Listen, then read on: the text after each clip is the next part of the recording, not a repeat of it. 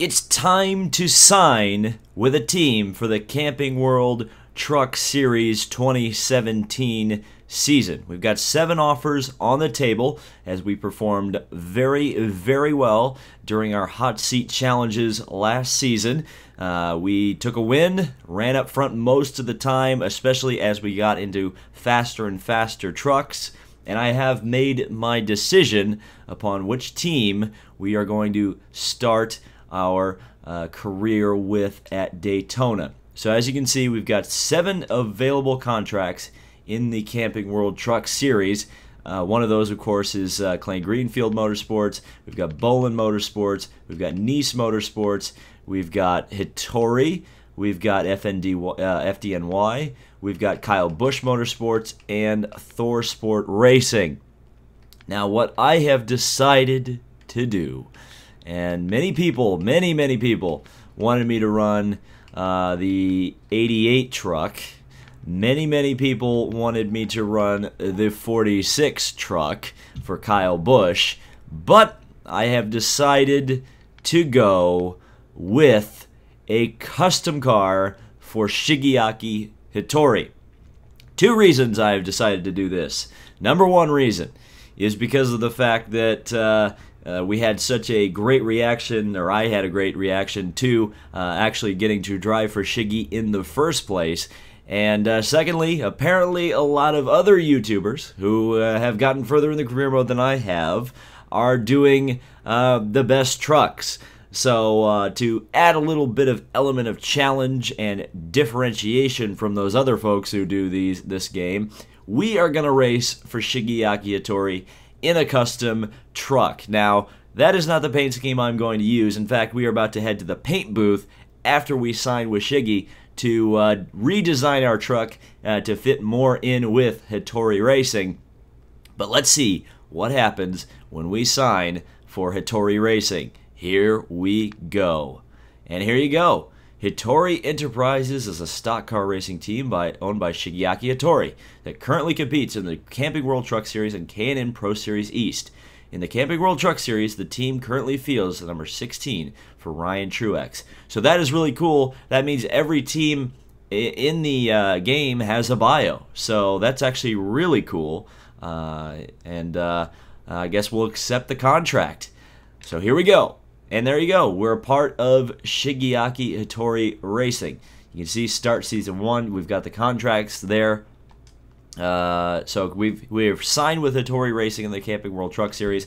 Obviously, later on, we'll be able to sign contracts with the Monster Energy and Xfinity Series. The standings, we are 31st out of 31. We've got a win, which is interesting, even though we have... I guess these are last season's points. So there you go. Friesen actually ended up winning the championship for last season, so that's interesting to see. Teams, that's the same as contracts, I guess. Oh, I guess we could re-sign with other teams. This is interesting. So yeah, it's just for between all the seasons, you can see exactly what teams you can sign with. So that's pretty cool. It'd be interesting to see if you can actually lose those teams over time. If you don't perform or perform better, you gain teams. But real quick, we're going to head to the paint booth because we're going to redesign our truck for Shigeaki Hittori's team.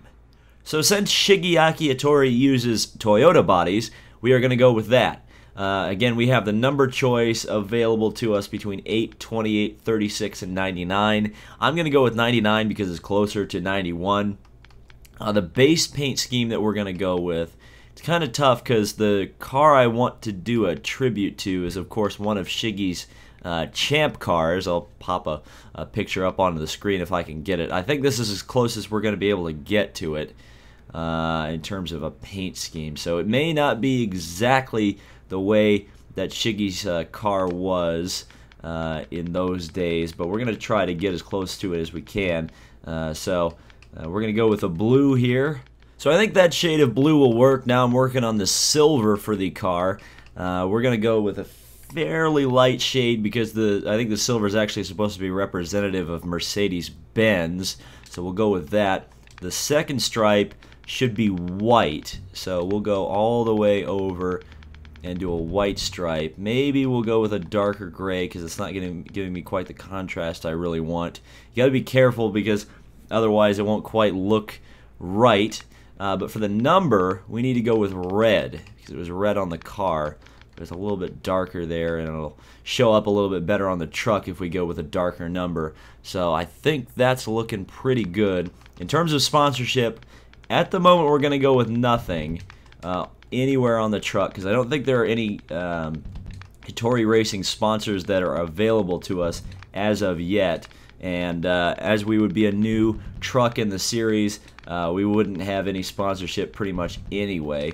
But as this continues on, it'll be interesting to see if there are like offers or anything. We'll take a look at the rim style, even though I know that the Hattori car used black rims. So yeah, I guess we'll go with black with the yellow outline, because that's pretty much the only thing we have available to us. So there is our custom truck that we are going to take to Daytona as a tribute to our car owner, Shigeaki Hattori. So let's get to Daytona Beach to get the season underway. Oh, we've got a message from Guidance Counselor Brad. I thought he'd forgotten about us. Obviously, there may have been some bad blood since I crashed his truck and didn't get his contract, but let's see what he has to say to me. Congratulations on your full-time ride in the Camping World Truck Series. We're all ready to see what you can do. Well, that was quick. Well, now I think we'll... Oh, we've got... Hold on. We've got the rival screen here. So I guess we can just scroll through the entire field and see if there's anybody who hates us yet. Nobody hates us yet. We're friendly with everybody. But over the course of the career mode, this is going to be quite interesting to see how that goes. So standings-wise, we're right down at the bottom, back where we probably should be. Wait, we've got more things to take a look at. We're not going to be able to go to Daytona ever, it doesn't seem like. Your team will provide you with opportunities to earn more money through incentive contracts. If you successfully complete the requirements of the contract, you will receive a payout based on its difficulty. So that makes sense to me. Let's see. As you do better the standings, the team will reward you with better payouts. And here you go. Here's the contracts. Ooh, wow, they're going to give me a choice. Ooh, let's see. Okay, I want to go with challenging. Let's go freaking with challenging. Let's do it. 5 race incentive for 32 grand. Yeah, let's do it. So, the goal of Daytona is, I guess they want, that's hard to see. I guess they want top 5s, wins, and most laps led over the over 5 races. They want 4 wins in 5 races, and then top 5s. It's kind of hard to see, be able to tell. I guess you need to just see how many of those you can complete, as we're about to finally head to Daytona and get the season underway. So here we are, ready to go for the next era 500 or 250 or whatever the heck this race is called. It's got a weird name, but the only thing you really need to know is that it's Daytona, our first plate race in the career mode. 32 trucks, and it is gonna be a pretty wild race. So here goes nothing. Let's see where we qualify. So coming across the line, 32nd. Yep, that'll about do it. I didn't feel like, oh wow, 2 seconds off the pace. That is par for the course in general NASCAR heat terms.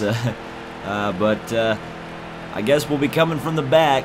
We'll see if we can meet some of the team's requirements and get the season started at Daytona. So under the lights, a plate race to start the season. The crowd's cheering. We're underway. What can we do? Can we back up our impressive performance from the intro season? Or are we going to completely choke on our aspirations? We'll find out. So I'm just going to kind of hang back here at the start. Not a big issue as long as I can't, or don't lose the draft as Spencer Boyd tries to look down to the inside. Couldn't quite get there yet. I'm going to try to get a good run here into turn 3 because it feels like the truck's kind of starting to fall back a little bit already. There we go. A little bit of a run there on the inside.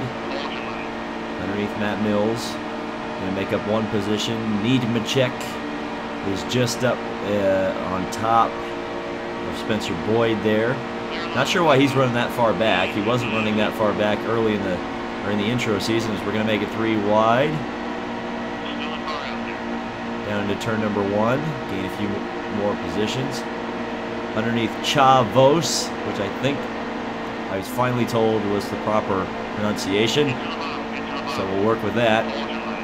As we get up behind TJ Bell here, one of the trucks that we could have potentially taken.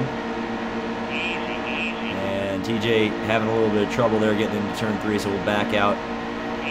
Drive a bit conservatively here. Obviously, we could lock ourselves into the playoffs really early on by winning a race, but, you know, I'd rather just get a solid race in to start this thing as we get under the white line or under the double yellow. That's not what we need to be doing, even though the game won't penalize you for that. And it really should, by the way. I want to be legitimate with this. So I don't think we gained really any ground, but we are staying on the bottom, making up some time as the trucks on the top are starting to fall back as TJ Bell, I think, makes a bad decision there going to the top lane. I think he's going to quickly find that he's going to fall through the pack fairly quickly as we continue with 2 lanes of truck traffic. It's like driving on the freeway right now with all the trucks. But we're going to try to get to the inside of Clay Greenfield. Not going to happen because I caught the apron there. We're going to fall back just a little bit. TJ Bell going to get a run on the outside. And we've only got 1 lap to go on the stage, so it is flying by this race. I hadn't even realized how short the stage was. How many laps have we even run? Like 3? 8 laps remaining on field for a 4-lap stage. Ay. These are some quick stages, and the second stage is going to be even shorter because of the stage caution, as we've got 3 wide going into turn number 3. Could not make that 4 wide. That is not the move to be making coming to the end of a stage. We're not going to get any points in this one, but as we start to move up the field here, coming to the checker flag, almost got into the side of the 20 there. Don't want to be doing that. The checker flag is out on the stage. We'll come home 22nd, but I think we can move up because we were really starting to move at the end of that stage, and we're not going to need to pit. Nobody else is pitting, so we will stay out on the racing surface and get back to racing here. Oh, on the top lane. Maybe should have lost a position so I could have stayed on the bottom, but we'll see. We'll go for some stage points here, as I didn't even see who won the first stage. I think it may have been Crafton. So he gets to first playoff point. And we're going to bully Chastain a little bit here. Another one of the trucks we had a contract with. We had a contract offer from, as that was almost very bad. And now we're in trouble because we are hung out to dry on the outside. And I forgot to shift into 4th. I think that was probably more of a problem than the rest. I was wondering what was going on, and I forgot to bloody shift. Oh, what a terrible thing that I've just done. Well, now we're in trouble. Now we are in trouble because everybody's passed me on the outside. Interestingly enough, we didn't lose any laps on the stage as we have a truck in trouble. It's Corbin Forrester. He falls back, and that's going to split the pack up quite a bit here. Let's see if we can hang with everybody. Thankfully, we've got a drafting partner in Travis Quaffle, and he might push us up into TJ Bell, which may get us back into the top pack. It's weird that we didn't lose any laps on the stage. It always seems like we lose laps in stages. We didn't lose any of the plate track. That's probably the way it should be, but it's not the way it is in real life. It looked like a truck got really wide out next to the wall in turn number 2. Hard to see exactly who it was. We're going to get up here behind TJ Bell down the back straightaway. He's moving up behind Chastain, trying to get a draft off of him. I wish Quaffle would have kept going with me there. But now we get to see what the plate racing physics are like when everything's spread out a little bit from a truck having trouble in the mid-pack. Everything's fairly close together. I mean, this would have been like you know, the second lap of a full field in Heat 1, so, or Heat Evolution, I should say. So we got 2 laps to go on the stage. Doesn't look like we're going to get any stage points at this one either, but we just shoved TJ Bell underneath of Ross Chastain, so we might have a run here if we can work the bump drafting properly here, as we're just going to keep just nicking off the back of Bell. We're going to try a tandem down the back straightaway if we can. And we really gave him a shot. Look how far he's moving out. As long as we don't lose him, that's going to be great. Looks like a truck has taken a big lead, unless that's a lap truck. Ooh, as I got on the apron just a little bit, trying to get underneath TJ Bell. That was a bit of a mistake as well, as we're going to have 1 lap to go on the stage. And it looks like that truck that got out to a lead is starting to get swallowed up by Matt Crafton. So it's a battle between... Oh, that's the end of the stage. Okay. I didn't realize I was on 1 lap to go on the stage. We must have had a yellow. That's the only thing I can assume that happened. So it seems like this is going to be a pretty straightforward race strategy-wise. We got 17 laps to go. We'll pit. We're probably going to have 1 green flag pit stop during this race.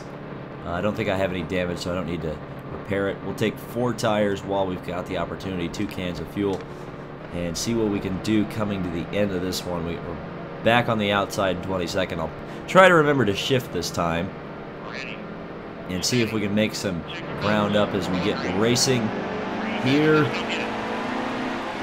So into 3rd. And make sure you shift up into 4th this time, David. As we've got 14 laps to go in the race and 11 laps on fuel. So that's the story there. No real shocker that we're going to have at least 1 green flag pit stop. But here we go, 3 wide. Chavos and Boyd on the outside. Getting behind Myatt Snyder. I think that's how you finally was determined that you pronounce it. And there's Duzat out there. So Duzat doing a lot better than he usually does.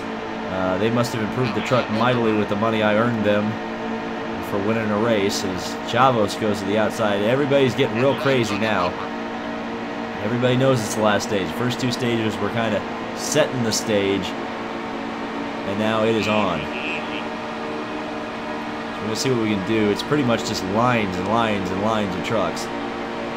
We just bump draft with Chavos as much as we can, but nowhere to go. Or Chavis. Is that how you do it? Chavis? I just remembered that maybe somebody said it was Chavis. We'll say Chavis for now. But looked like Cody Coughlin moved to the outside there. So hard to go 3 wide consistently here at Daytona. Just trapped in traffic. We got trucks behind us, trucks in front of us, trucks to the side. I'd like to get to the bottom at some point if I could get down there, but Mills is down there. Maybe I could have done it.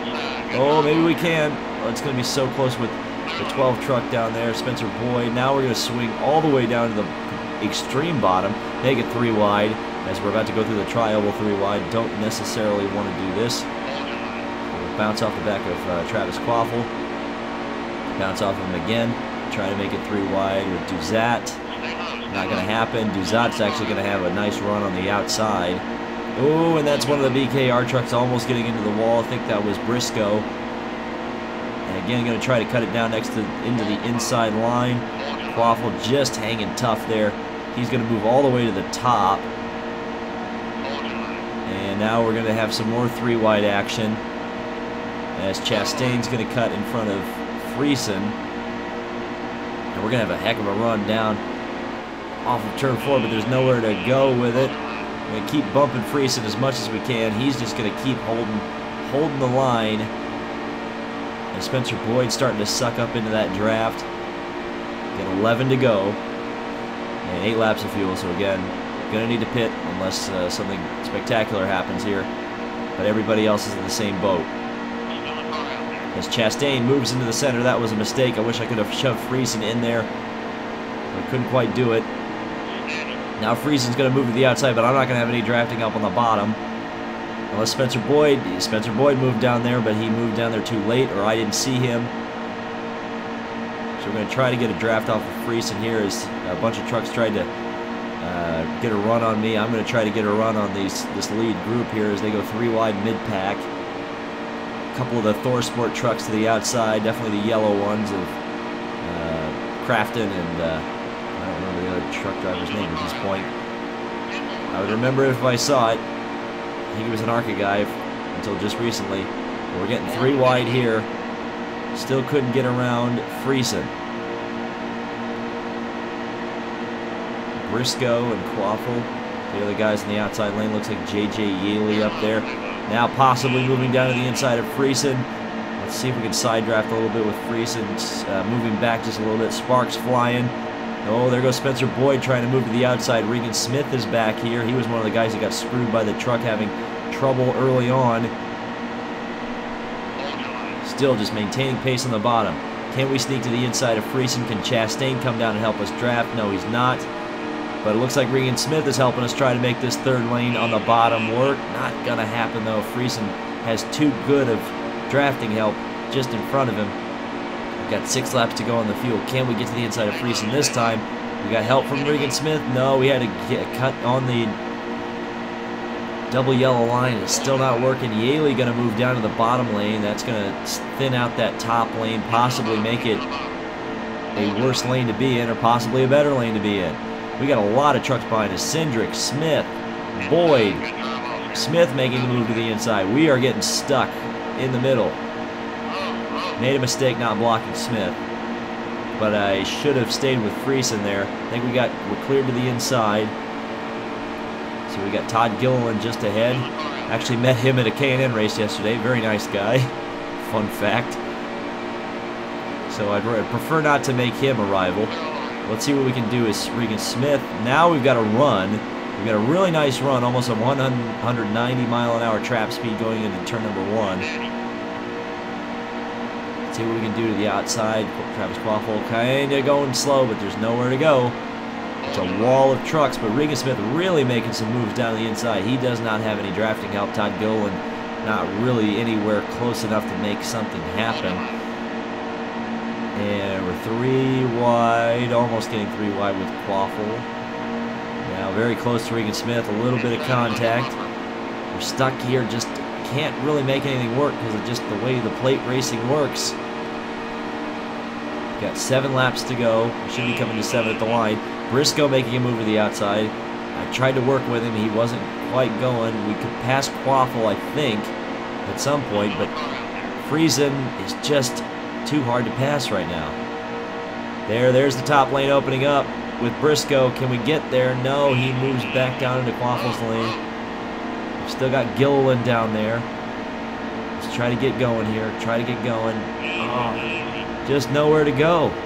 There's just nowhere to go once we get up to 21st spot. Smith and Gilliland clearly have better trucks, as we got a truck way up there. Looks like Christopher Bell almost in the wall. You got to expect pit stops are about to happen, so I'm trying to stay in the outside lane for when they all start diving in.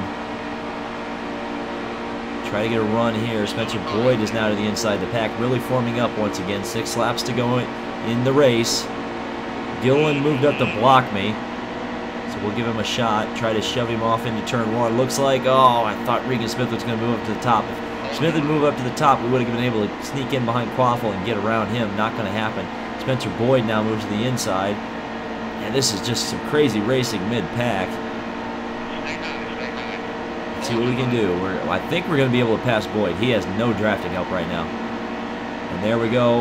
Come on, Gilliland. Nah, not going to happen. Or, excuse me, Briscoe. I saw a blue and white car and thought it was Gilliland. Still nothing happening. And here come some of the pit stops. Having some troubles there was Ross Chastain.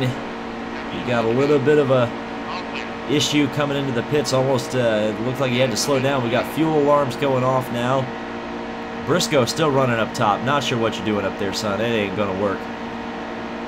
As we are going to come into the pits this time around, see if we can gain some playoff some points. I'm going to say playoff points.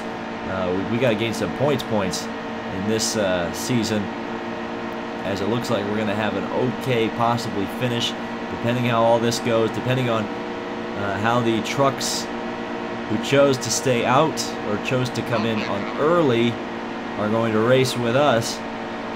as it should be most of the field coming in this time around. Still some trucks staying out. We're going to be hard on the brakes in following everybody in.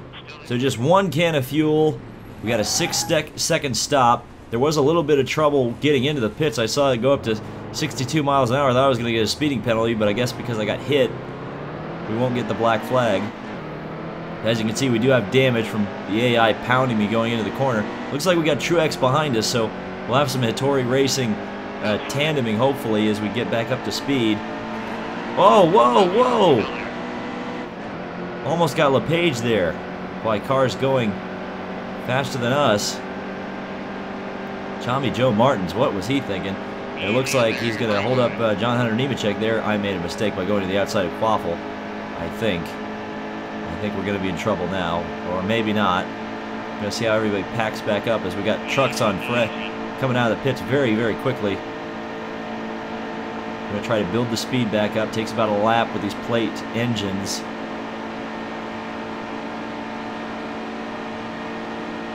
As we've got, who is this behind us? Wayne Self, I think? No, it's Yaley.